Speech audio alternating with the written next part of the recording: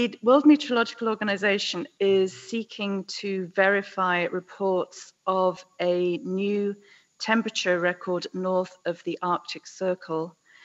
This is a reported 38 degrees Celsius, which if you convert it into Fahrenheit is more than 100 degrees Fahrenheit, so 100.4 degrees Fahrenheit. It was reported in the Russian town of Verkhoyansk amid a prolonged Siberian heatwave and increase in wildfire activity. The record was reported to have occurred on 20th of June, so this Saturday. And we've asked experts from the Arctic and Antarctic Research Institute of the Russian Federal Service for Hydrometeorological and Environmental Monitoring, which is known by Roshydromet as its name.